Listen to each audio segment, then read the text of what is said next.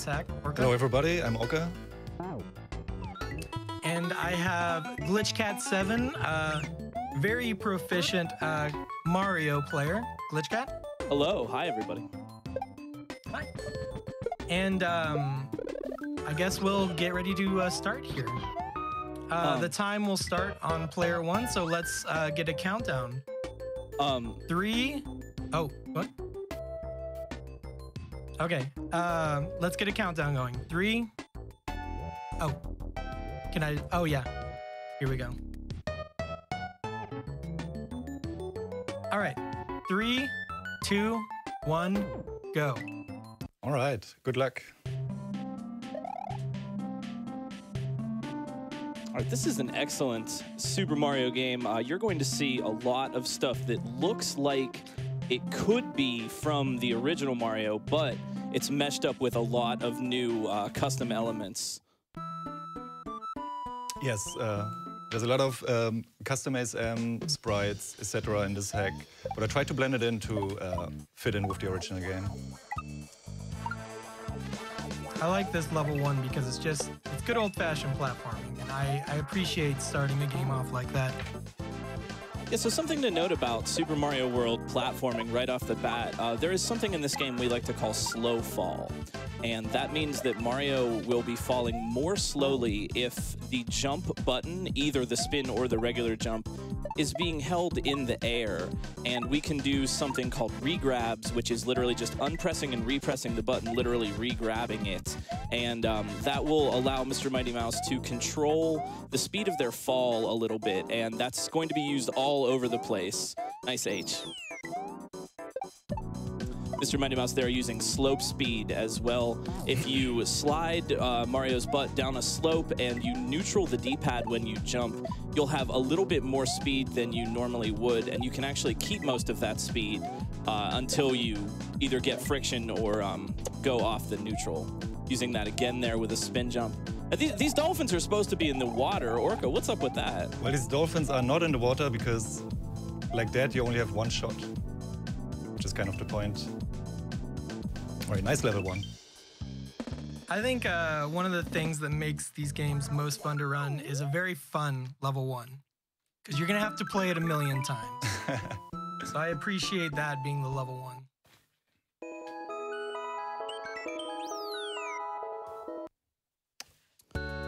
All right, level 2. Hometown vibes. This is a level that the entire gimmick of the level is these pipes that move up and down. These are actually in Vanilla Mario World as well. Yes, these are in Vanilla Mario World, but these sprites are a bit modified to do more crazy things, like come down or grow longer. Or be upside down in some cases. I don't think we saw the upside down growing pipes in the original. Another thing we didn't see in the original are spinies that behave this way, although they look just like they could be from the original game and they're using the same sprite. But in this case, the Goombas, Paragoombas didn't fly that way, and spinies as well. One thing I did want to point out, you notice MrMightyMouse, he's crashed into those outlined blocks with a skull on it. There are a lot of different customized blocks in these games, and usually if it has a skull on it, that means don't touch it. But sometimes sprites are able to pass through them, and Mario can't. And that's a way for designers like Orka to make a little gate for the player so they have to do something specific. Yes, now we... One thing you'll notice about this game is there's lots of little custom everywhere. Oh, it's such a hard trick. Yeah, that's so the MrMightyMouse is difficult trying item to... trick. Yeah. Trying to grab that P-switch out of the top there and spin forward and use that to open the gate. There's a lot of different ways that you can activate P-switches, and the normal game obviously just makes you just set them on the ground. But in these types of games, we like to do it in a little bit trickier of a way. I love the environment here, Orka. You've really got some excellent custom stuff. The clouds in the back look very nice. Yeah, you might remember these clouds from Yoshi's Island cave levels. That's one thing that's also excellent about these games is that you're going to see a lot of stuff that you might recognize from another game, like we saw with some fan games. Nice H. We call the checkpoint an H because it looks like a little letter H. but lots of little fan game references throughout this, and MrMightyMouse is cruising through this now, using, again, a lot of those regrabs, and you saw that gray shell there. That means it's going to get 2 hits before it stops moving. That is a vanilla asset, but in this game, they're color-coded gray, so the player knows what to look for. Shoutouts to Romic Races, by the way, with that. Yeah, the Super Mario World modding community has a special patch that we can use. MrMightyMouse, nice job getting in there. And it looked like it looked like MrMightyMouse just needed to run. Those growing pipe sprites will overwrite blocks, and that's how it opens some of the gates that were closing the shell. And if MrMightyMouse would have just hesitated, what would have happened, Orka? That one block would have disappeared. Right? Yeah, it would have not been fun. That definitely got me on my first playthrough. This is such an interesting level. This is not the way screen transitions work in regular Mario. These are all one-screen areas. We've also seen this in games like Invictus and Mega Man, too, how the screens kind of move. And this is, well, you want to talk a little bit about this one, Orka? Yeah, this, I introduced ASM here that will scroll the screen just when you enter the next screen. And like that, you can create rooms, and it's a pretty fun concept for a level, I would say. And this first half of the level is based on shell jumps. Shell jumps. We all love them, but they are very difficult. The essential premise behind shell jumps, it pretty much is what you see. When you toss a shell, it becomes active. Mario can jump off of an active shell, and by knowing the right angle and timing to rebound it off a wall, you can do this move that's become pretty standard in a lot of these Mario mods. It's one of my favorites, the off-the-wall shell jumps, and of course the on-off blocks there to open the gate. On-off switches were not used this way in the original game, but here they opened the dotted line on-off blocks. Checkpoint, nice. A little bit more, MrMightyMouse needs to spin on that spiny that way because of those outlined death blocks, and the solid death blocks will be solid for everything. These pipes that push you, or pipes, not pipes, platforms rather, that lift you up, some of these were not present in the original game, but they're using the same graphics, which I think is something so interesting about this game in particular, is that it really looks like it could have been original Mario, except maybe from a universe where it was very difficult. All right. Very good. Oh no, MrMightyMouse, you fell right onto those munchers and didn't die. What happened there? The best part about that troll is the munchers, you think you're gonna die, but there is actually an invisible block at the end there. So the player breathes a sigh of relief and says, oh, they're safe, and then goes and dies anyway. That has happened to it's one of the best fake-out trolls in the game, for sure. Lots of different tiles can be modified to have different properties in Mario modding. So a dangerous muncher might actually be a safe piece of ground, and a safe piece of ground might be a dangerous muncher. Really nice P-speed management here. In the same way that Mario 3 has, Mario World also has P-speed, and it's a little bit easier to maintain, but it can be used across some of those gaps that you otherwise wouldn't be able to. Really nice shell jumps, that's excellent. And then catching that Yoshi in midair, that's not a free trick. That last trick is very difficult. You have to avoid grabbing the shell but just touching it. And that can be very difficult coming out of a Yoshi. Yeah, there's a lot of things that have to happen right in a row here. There's not a lot of time to rest in this level. The platforms are falling, the ropes are falling, Yoshi, everything's falling. And yeah, like Orka said, you need to nudge that shell. Again, nudging a shell activates it, and an active shell can be bounced off of. And something to point out too, the shell there, is it? Oh no, the shell is falling there, but later we'll see 1F zeros, which will come into play a little bit. One thing you'll see as we go along is this game has a decent amount of fairly long sections, which means when you die at the end of them, like I just did, you can lose a lot of time quickly, just from like one death as opposed to lots of small quick deaths that you often see in these games. We're getting into the Baby Yoshi section. This is the same thing from the original Mario World, except expressed much more difficultly. Baby Yoshi needs to eat 5 objects, and nice midair catch, very good. Oh. And then abusing that little hitbox on that spike top there. They just don't have a hitbox when they turn like that, right? Exactly. It's I'm terrified of that spiny every time. I always think one of these days it's gonna kill me, and then it just never does. It never does.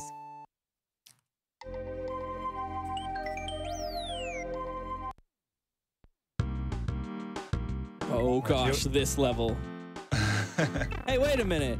Hey, you just went into the wall there. That's another one of those map 16 edits, they're called. You can just make blocks act like things. And now normally these thwimps, these little stone brownie guys, they don't behave this way in the original game. They jump up and down, but here Orka's got them moving side to side. I thought this was such a cool inspiration, Orka. Yeah, this is just made to be super fun. It's very satisfying to bounce on these swims. So I decided to make a secret exit with down. And there's an up pipe coming up. Oh yeah. Nice. Very good. Up pipes. That up pipe. Yeah, up pipes are very difficult. Because it seems like the hitbox for the up pipe is the whole width of the bottom of it, but actually you want to hit right in the middle. So bonking an up pipe to the left or to the right of center won't get you in, and that's why up pipes are kind of notorious in these types of games. Especially the ones that you only get about one shot on most of them. Because these games are not forgiving. Yeah, that's something that can make, like MrMightyMouse said, that can make Kaizo speedrunning very difficult, is not all deaths are created equally.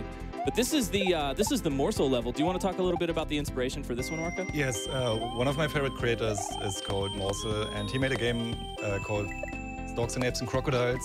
And this is a shout out to that hack, especially the first level. Here the sections are rather short, but getting the checkpoint and the goal, you need to... there's a very tight trick at the end everywhere. Oops. The trick at the end of this one. And remember what we were talking about before about regrabs, basically double tapping the jump button for almost every jump, and that's allowing MrMightyMouse to get jumps that have a low vertical but a wide horizontal, and allowing him to cross some of these different gaps, especially with the dangerous muncher ceiling. Regrabbing is such an essential tool in a lot of these Mario games. It works in the vanilla game, they use it in the vanilla speedrun, mods, everything in between, and being able to accurately control your jump is a big skill in games like that. Right there was a very nice regrab and a nice pixel landing right on the edge of that pipe. Nice work. That is very difficult. We have a Switch Palace coming up where we don't do anything, so now would be a good time for donations. As well as the next level, because it's a very long platform ride. I can absolutely give you as many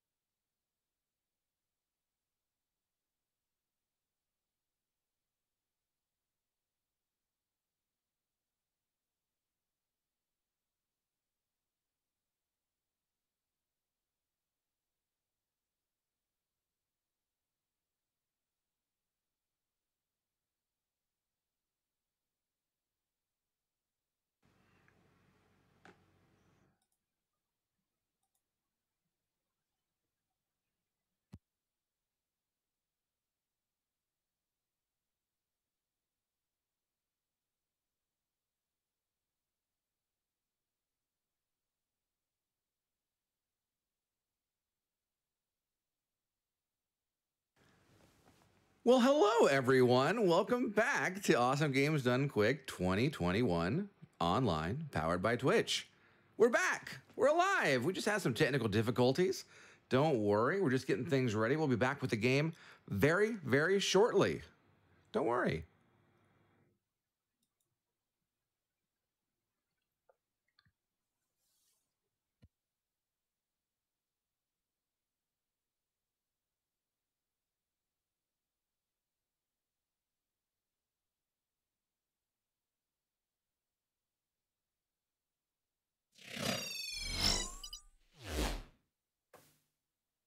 I'm good. Yep. Okay.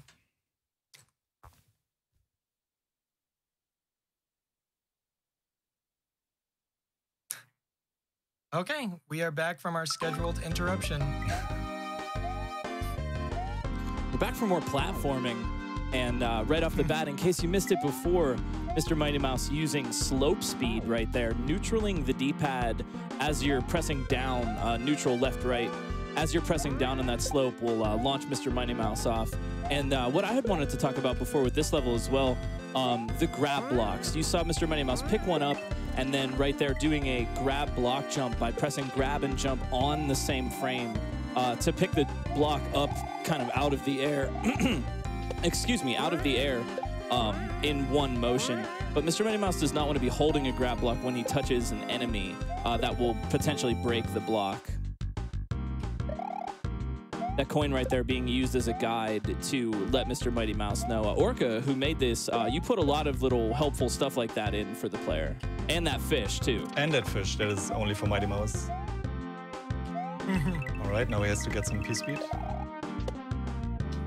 Very nice. Nice job. It's a tight ending. Yeah, this is just such a pretty game with so much. It's such a nice blending of the old original Mario and a lot of new custom elements that got thrown in. This level, oh my gosh. This is a really tricky one. How do you feel, Mouse? How do you feel going into this one? This is like the death row. There's a really long platform level and then it's followed by an auto scroller. So in runs, it's like you just want to get through these two and we'll be good. Yeah, auto scrollers can be very tricky and very time consuming in a speed run to take a death. In this level, this has a special property, which I can kind of help explain a little bit. The nets, if you remember maybe Iggy's Castle in the original Mario, you had those nets. And the Koopas climb on the nets, and there's that little turnaround part. When Mario punches that turnaround part, he flips around and goes to the back of the net. That's what's happening here.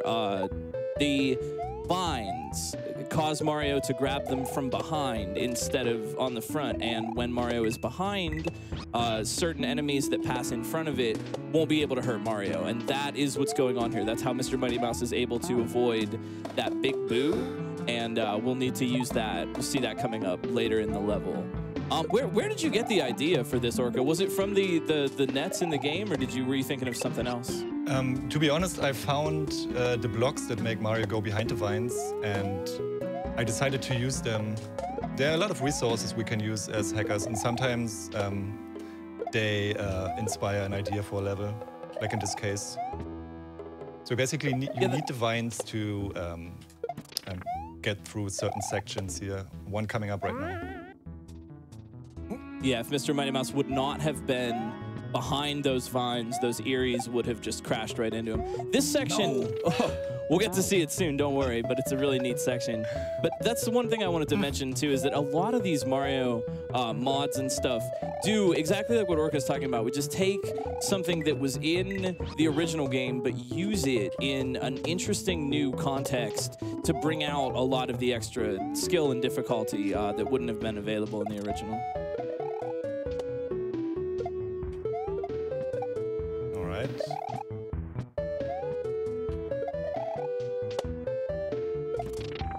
if Mr. Mighty Mouse wouldn't have thrown that grab block when he did, remember that holding a grab block and contacting an enemy with it will break the grab block and destroy the enemy, so he wouldn't have been able to get through. And this part, I love this little obstacle. I thought it was so neat. I like superstars and waiting, bouncing on the Koopa, waiting for the superstar to move forward. Nice door. Very nice. We might get to see a quick strat for this boss. This is the Big Boo, and you might remember this, again, from original Mario. You probably are sick of hearing me say that, but it works pretty much the same way, and most of these mods recontextualize the original bosses. So Big Boo does the same thing here. It's just that the room that Big Boo is being fought in is different, and that was the quick kill. Nice job. That was a time save. Nice speed strat. There we go.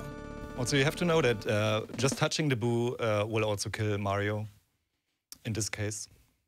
Yes, that's something, actually, I don't know if I remembered that, but in the original game, Big Boo does not have any kind of a hitbox, but mods, famously, I think Grand Poo World 2 was the first one that started that trend, giving Big Boo a hitbox. I love this level. Orka, I think this is one of my favorites in the game. This is actually a vanilla thing. If you remember maybe from Roy's Castle, the brown block snake, there's a sprite at the back of that brown block snake that is it's weird to say, but it's the block that's eating the other blocks. And that's what's being used here. When Mr. Mighty Mouse touches the brown blocks on screen, they will activate that eating sprite. And then the eating sprite will just continue to just truck along like Pac-Man and eat everything in its path. And that will be destroying floors and forcing Mr. Mighty Mouse to move quickly. You also notice that the eating blocks kind of split up a little bit, and that's some custom. I love that trick right there, using the shell jump to wait for the eating block to open the way, and also eating blocks will eat pipes, so Mr. Mighty Mouse needs to get in there quickly. That pipe would have been gone. Yes, yeah, it would have been way gone. Mr. Mighty Mouse now needing to hit the outlined blocks that you see up above there. We call them Kaizo blocks or invisible blocks. Sometimes they're outlined, sometimes they're not. Here they're being outlined so that Mr. Mighty Mouse knows, need to hit those, because if Mr. Mighty Mouse didn't, it wouldn't complete the path for the eating sprite, and we need to make sure that that eating sprite can consume all the blocks in its way to make it to the next section.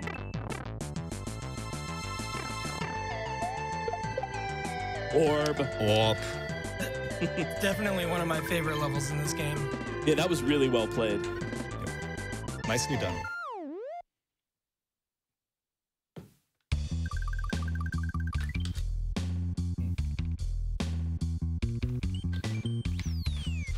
So we're gonna do the secret exit level, or a secret exit of this level first.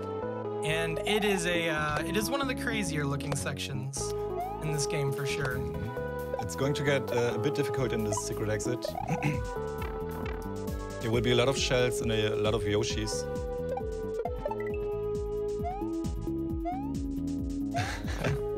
There's an up pipe behind that wall.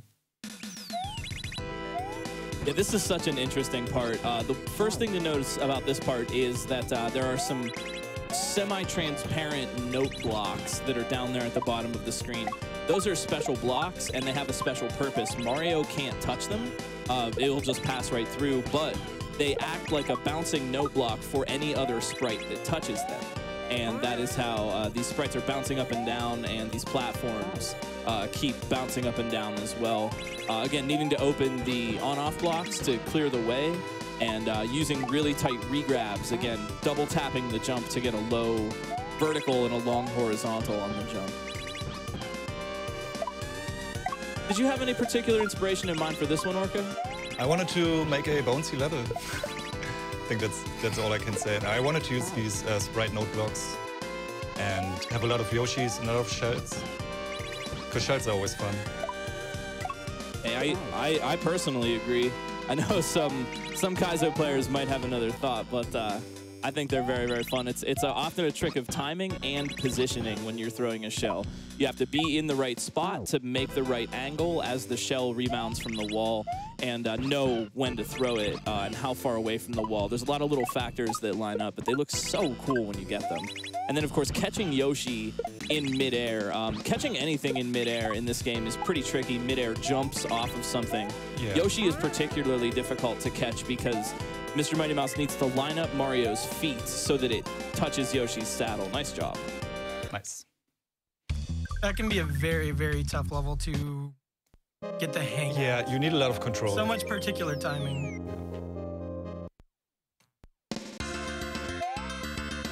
This is another level where we're going to see some stuff that was modified just a little bit. I don't think these circularly flying blue Koopas were part of the original game. No, they were not. There are also some stationary Koopas, and you basically need the Fire Flower to clear the way to get the Koopas out of the way. Yeah, I love Fire Flower usage, and this level has such a cool part of it. Surfing on this multicolored, we call it a disco shell, and then needing to snipe the chuck out of the way with fire, but then needing that gray platform to land on and crouch so that they'll be able to surf on the disco shell and get to the next section that way. I love that little turnaround with the chuck. It's just very succinct, I guess you could say. Well done. That was good. Yeah, that was really fast. That is not an easy level.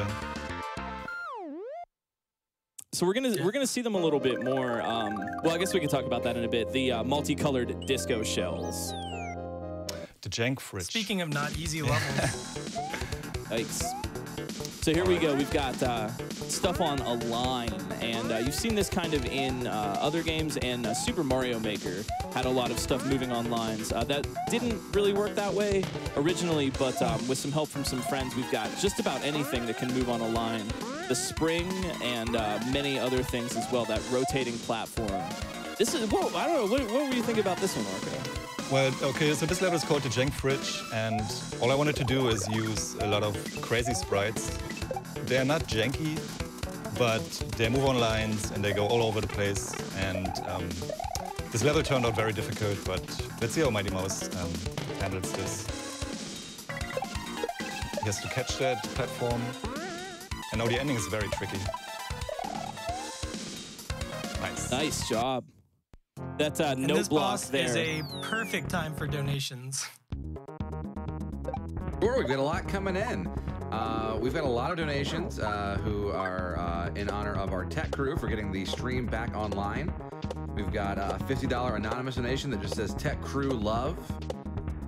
We've got a $50 donation from Tink Dora and Omega Wild, who says, here's $50 to start a Tech Crew appreciation train, putting this towards Bloodstained 2 Episode 2 Ultimate. Thank you very much. And a $25 donation from Not Tech Team, who just says, Tech Team, heart.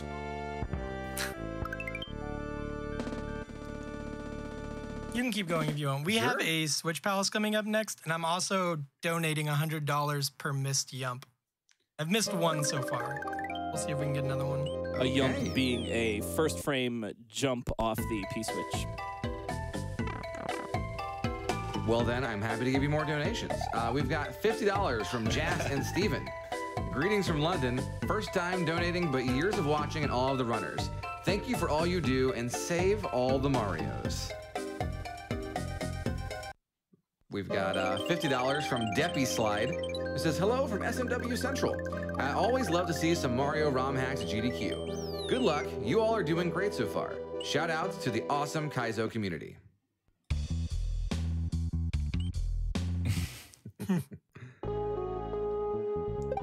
Got a $5 donation from Eric Draven. First time donating to this wonderful cause. Good luck, Mr. Mighty Mouse and Orb. Orb. All right. I think we're about to see, a little bit of disco shell action here. That's what we call these multicolored shells that move around. Yellow Koopas can turn into them in the original game, and in this one, there are some special boxes that you'll see in the next section.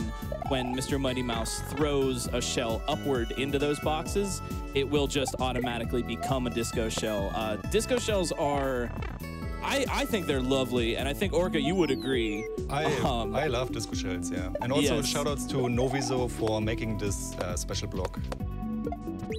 But disco shells can be a little bit of a point of contention because they're very difficult to work with.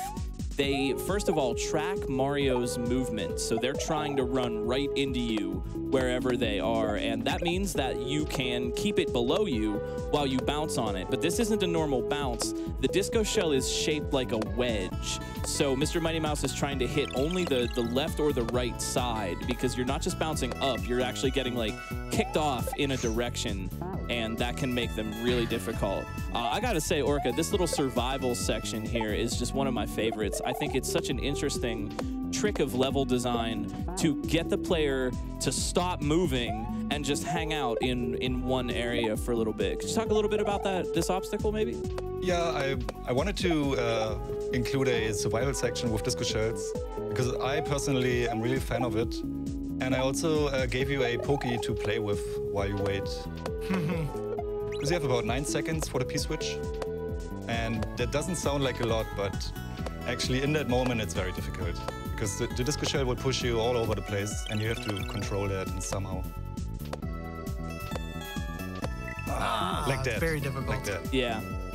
Yeah, that's an example of a little bit of the unwieldy movement that a disco shell can have. Like I said, it might look like MrMightyMouse is just just bouncing up and down, but he is actually kind of moving on a wedge shape. And keep in mind, that if he gets too far to the left or the right of that platform, the disco shell will just fall right off the edge and he won't be able to survive. So very careful positioning and jump control going on here. Even though these look like regular bounces, I assure you they are advanced bounces.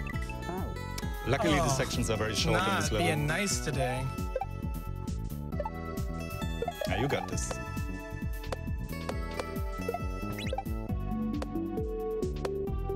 One other cool thing to note about that section too is if you were to spin jump, you would just destroy the disco shell, and you could spin jump on top of the pokey. But since you have to be surfing on the disco and hit the P-switch in order to start this whole section, it forces you to hang out on the disco, which I thought was really creative. You could also frame perfectly jump off the P-switch.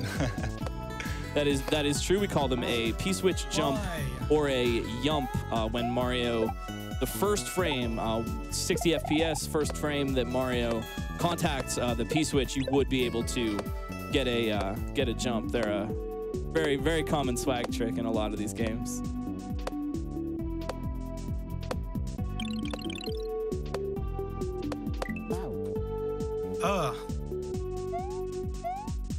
This is, if there's one section in the game that looks harder than it is, I would say it's this one. Yeah, there's a lot of factors that have to go correctly right in this section.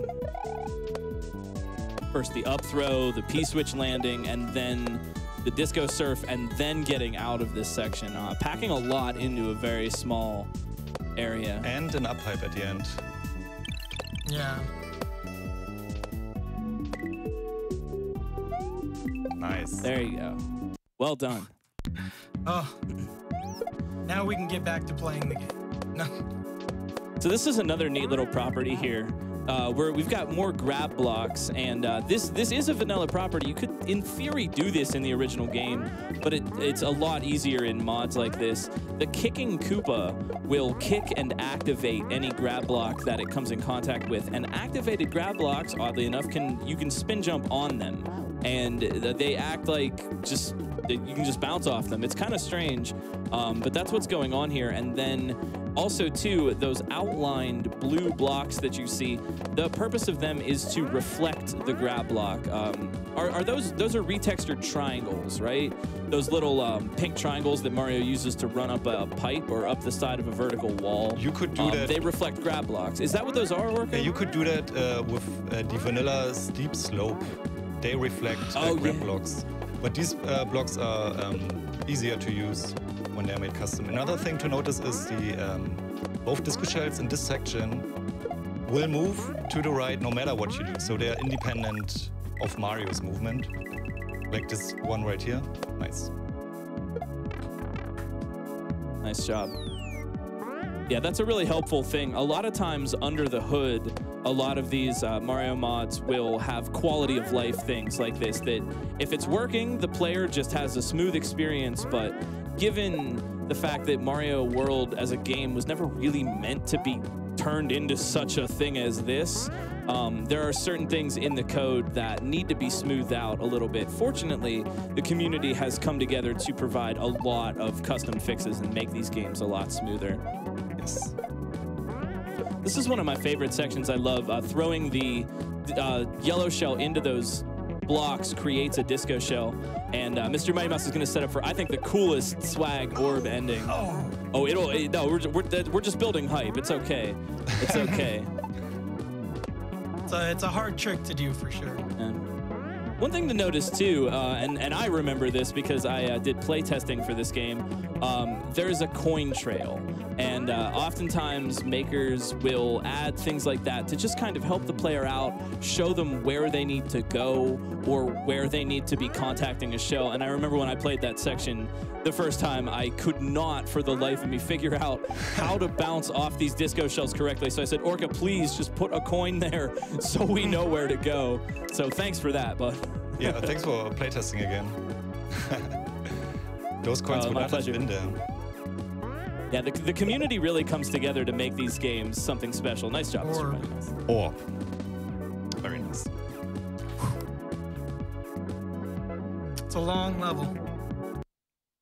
Long it is.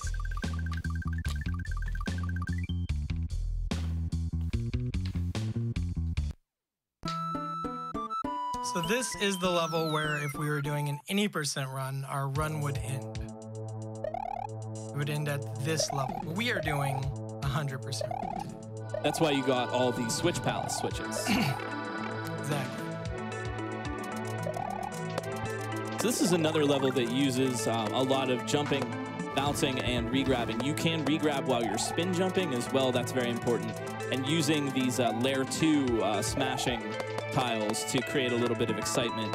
These Sparkies there will move around whatever surface you set them on.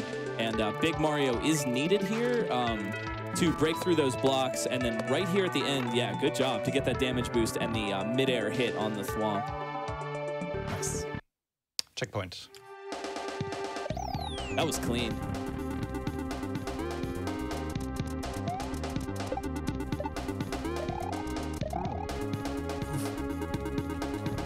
One thing to note, and this is kind of just a side note, you notice MrMightyMouse starting out on that gray platform that falls, but that brown platform that falls even faster is just a regular brown platform that isn't on a line. Normally in the regular game, they're on a line, and they would go onto the line and just start moving. Nice mid-air Yoshi catch, too. If Mario lands on Yoshi while spinning, spin state will be preserved while riding Yoshi. All right, so Some very tricky damage boosting. So this ending is very tricky. You have to land right on the edge at first try. Nice. I have always thought just landing on the edge pixel with the thwomp is always just, even in regular Mario, just such a cool move. That's very satisfying. Oh. Oof. So this is another big boo. And this one is really interesting, I thought. There are platforms, kind of bouncy platforms, being shot out of a cannon on the right side there. And that's what MrMightyMouse is using. And got the speed strat. Nice work. Very nice. So by grabbing that upper block there, MrMightyMouse created a little gap for Mario to hide in. And that's going to make this fight just a little bit easier because he doesn't have to be constantly jumping on these platforms and inviting the risk of touching a spike or falling in a pit or something else. Nice job. There we go.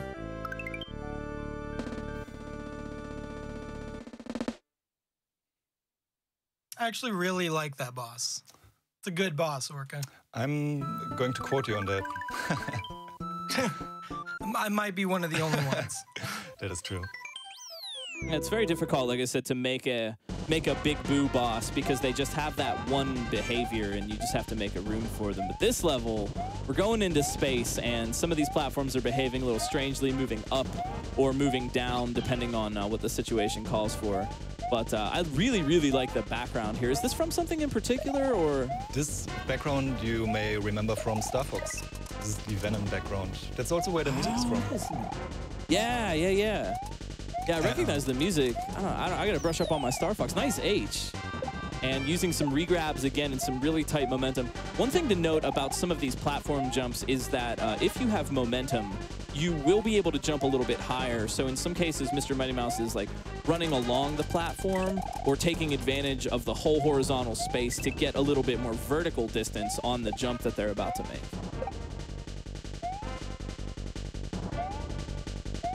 Very tight controlled jumps here in this section. Watching out for the munchers and a lot of cool bounce combos. Let's see if we get the up pipe. Oh, nice. It seems like the harder the level, the higher the chance of a one-shot in this run. I know. That is a hard level, but very well played. That's my favorite level in the game. It's one of the things I love about this hack is the focus on what we might call traditional platforming, just good old-fashioned tight, hard jumps. I love it.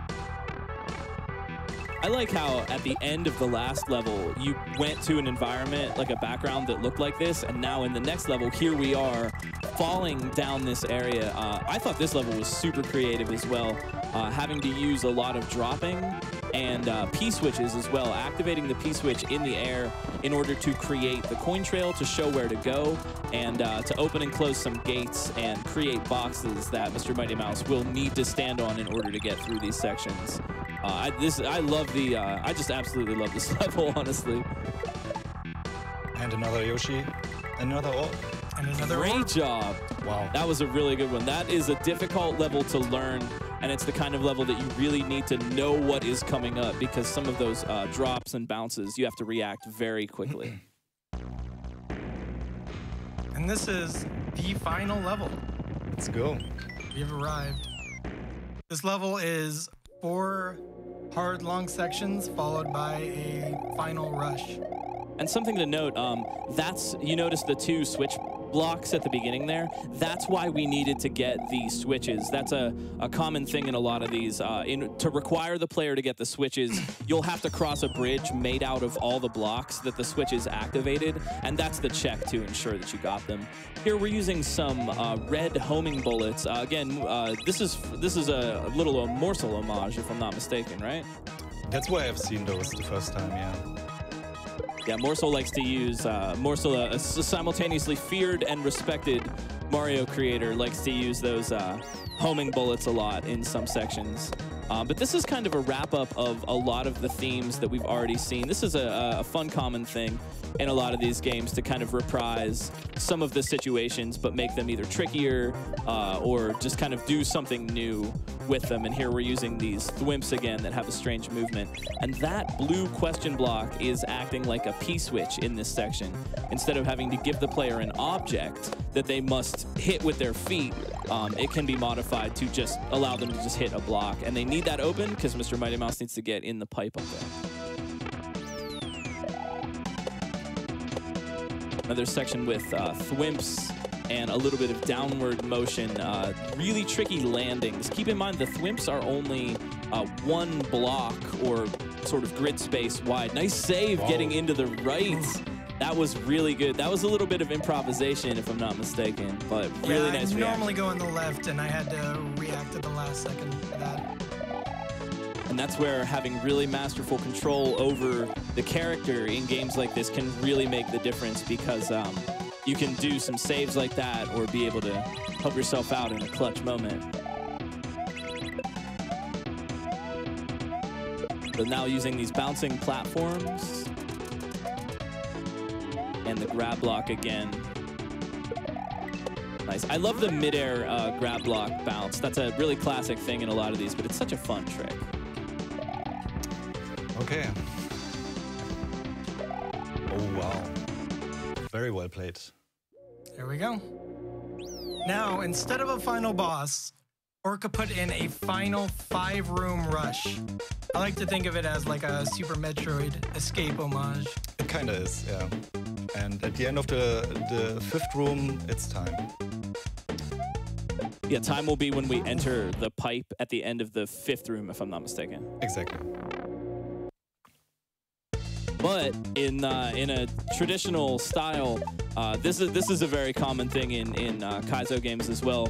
The 5-room castle, only this one is 4. But the basic idea is there's 4 or 5 or sometimes 6 or too many rooms where you have to go through all of the challenges in the small room and make it to the end in time. And you have to do it all in one go. And this is Okay, I think the time last is room. coming up when we get in the pipe here. Yep, time is gonna end when we enter the pipe here. Time. That's game. Oh, GG, MrMightyMouse. Excellent run. What a great run. Nice enough to give us a fun little cape to play with at the end. Cape. Yo, I just want to say thank you to Orka for making this.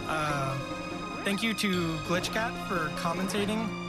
And honestly, just thank you to the entire Kaizo community. I can honestly say you're the best community I've ever been in, and my life would be drastically different if I hadn't met y'all. So thank you, everyone. I'll second that. Yeah. I would like to shout out everybody who makes custom code, sprites, blocks, music, graphics that we use. Without them, like, we couldn't do anything. So shout outs to everybody. And shout outs to GDQ and MrMightyMouse and GlitchCat. Oh, thanks.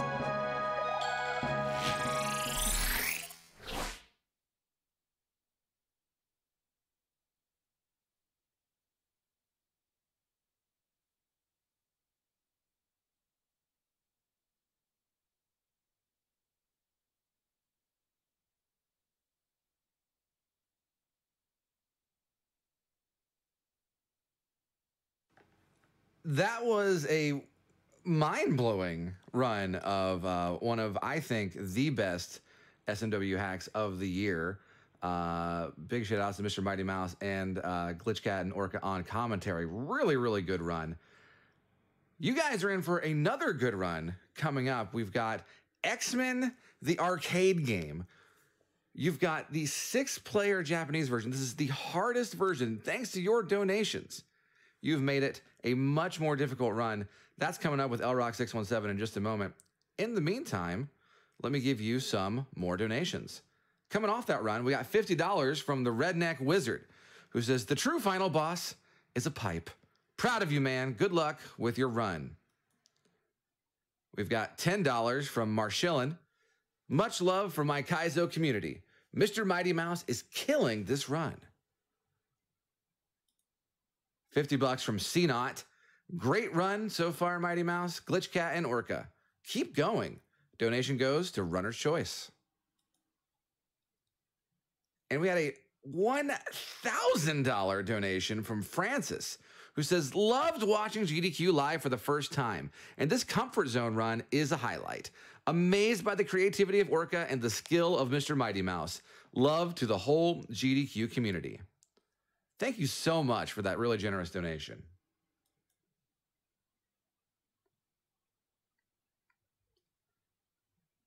Okay, we're going to send you off to an interview right now.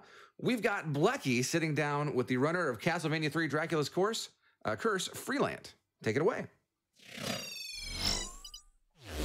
Hello, everybody. I am Blechy.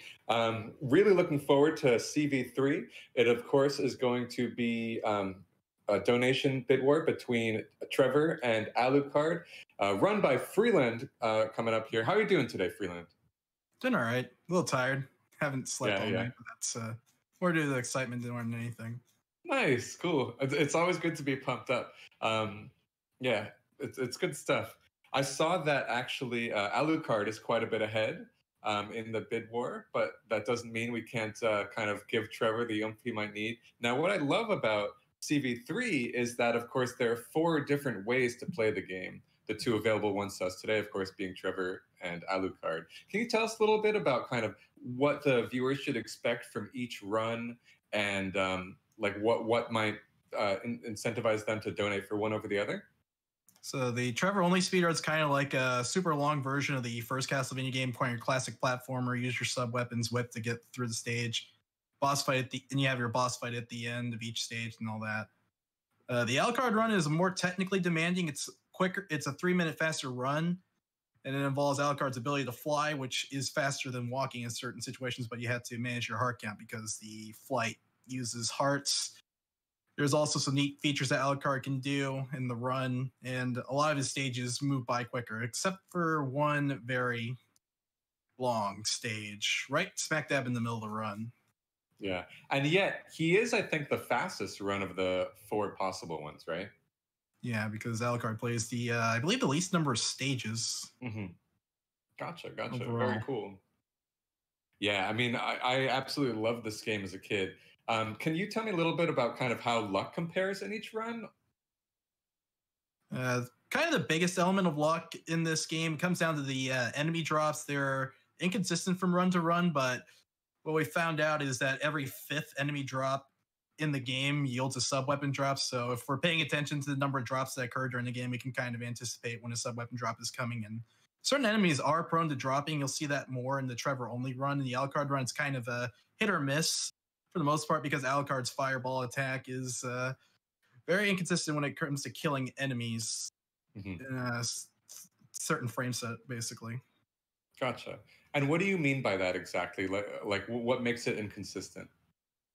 Of course, Alucard's fireball attack is on bosses, not bosses, sorry. Certain enemies might yield double damage if you have 2 fireballs in the overlapping hitbox, but that usually doesn't play out for common enemies. And most likely the drops occur due to us being on a specific frame in the game, kind of like how Castlevania 1 works, but there's less research on that one. Gotcha. The Holy Water sub-weapon. Holy Water Gotcha. sub-weapon deals damage every 4 frames, and I think that has something to do with Castlevania 3 and a possible frame rule system in there. Oh, I see. Very cool. Yeah, I mean, so NES, of course, has a lot of brutally hard games, but I think Castlevania 3 really is my favorite in terms of striking the balance between really hard but really fun. And I always thought that even kind of as a kid. Did you play it much as a kid at all? Yeah, I played it a lot. But as a kid, I never got past the clock tower stage. Oh yeah. And the Grant, as you go to the Grant run, you take the clock tower stage, so I didn't really get anywhere on that game. Gotcha. Did you ever try the other route? Yeah, I didn't start doing any of the other routes because I didn't know much about the game until started watching some videos on YouTube of K-Mac pretty much destroying the game about 5-6 years ago. Yeah, so you play this game as a kid, you can't beat stage 2, you come back, and then now you're speedrunning it. So what is it like to kind of come back so many years later and kind of exact your revenge on this game, which tormented you as a kid? Yeah, it's a very satisfying feeling to be able to beat a game that 20 years ago gave you a hard time. Yeah. Yeah, it really is. Do you have a favorite route of the 4 that you particularly like playing? I would say from a speedrun standpoint, my favorite route is Alucard route because it's the fastest and also it's the most optimized route to do. It can be frustrating to run at times, but I'd say from a casual standpoint, my favorite route is probably Sypha because of her spells being very useful for the game.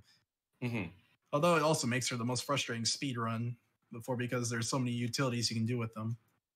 Oh, really? I'm surprised that makes it frustrating. I would have thought it kind of like feels cool with the good flow. What ends up making it frustrating? The birds. Ah, of course, the birds. And just needing to kind of like precisely cast your spells? Yeah, precisely cast your spells. I think one of them includes a offset from stairs, similar to the Grant route with the stairs glitch. If you freeze near stairs and you miss the line, then Sypha can continue climbing on invisible stairs. It's actually used in the run. I've ever hit that trick before, but I've seen it. Got it. Cool. We do have a few questions from social media coming your way. So let's see what we got here. First, we got from Edge Orangey. We've got the question, what's your vote for best and worst Castlevania game? Best Castlevania game would probably be Symphony of the Night. Worst Castlevania game, Castlevania Adventure on Game Boy. Ah, I see. Yeah, those Game Boy ones can really be pretty rough around the edges. It was very early on the system. I would say Game Boy Castlevania Adventure is like basically Castlevania with Super Mario rules in there. Get hit and you lose your whip upgrade kind of thing. Yeah. Oh man, that's right. Let's go to this next one from Arusa Warren. How much time did it take to masterize a speed run of a Castlevania game? To start running the each specific run, I think it took me about 2 months to learn the Trevor only run, and then 2 years of practice and lots of state practice, a lot of dead runs, and to get the times that I've gotten. It's kind of the same thing with Alucard. Although it's not as demanding as some of the other Castlevania speed runs to grind, fortunately. Right. So I can go on and off with this game, whereas other ones kind of require a much longer grind to get an improvement on. Right. Cool. Well, thank you so much for joining us today, Freeland. Your run is coming up real soon. Alucard is currently ahead for any hardcore Trevor fans out there. You got your work cut out for you. So let's see those donations come in for Trevor versus Alucard in the bid war. Thank you so much for joining us today, Freeland. All right, thank you. Thank you for having me on. Okay. Tossing it back to the front. Stay tuned for the next round.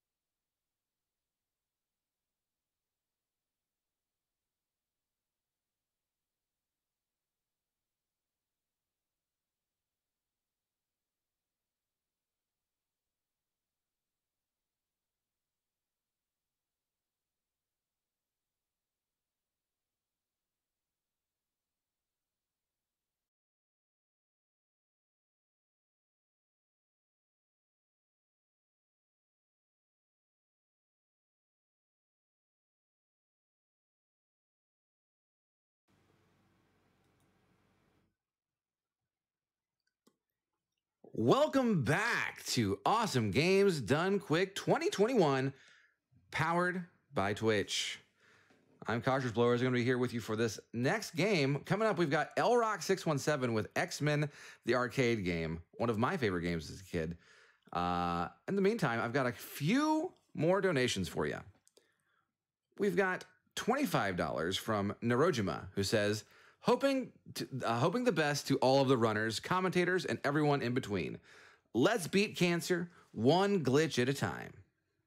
Thank you very much. And we got $10 from Mom, who says, small donation to help reach $2 million for the Prevent Cancer Foundation. Well, no donation is too small. You know, it's a minimum $5 donation, and any donation helps because all that money is going straight to PCF. Thank you so much.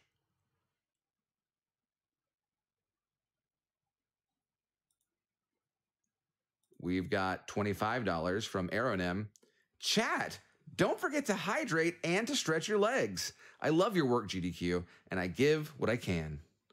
Thank you for that important reminder, Aeronym. I think I'll do that right now.